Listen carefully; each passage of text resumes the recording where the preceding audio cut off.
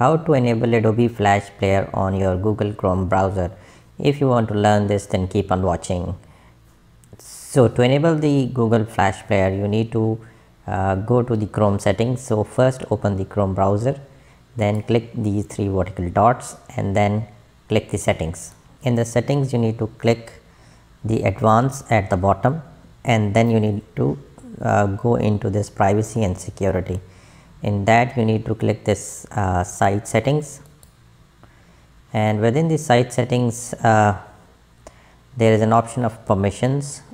In that, there is an option to enable the flash or block the flash. You need to click that, and by default the Google recommends that you block sites from running the flash, but if you want to enable it, you can change this toggle switch, and then it will ask you whenever a website wants to enable the flash.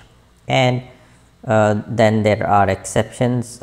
If you have enabled it, then you can block the sites over here, and similarly you can allow the sites over here. So this is how you can enable the Flash Player within the Google Chrome. Thank you for watching. If you like this video, hit the like button, share and subscribe.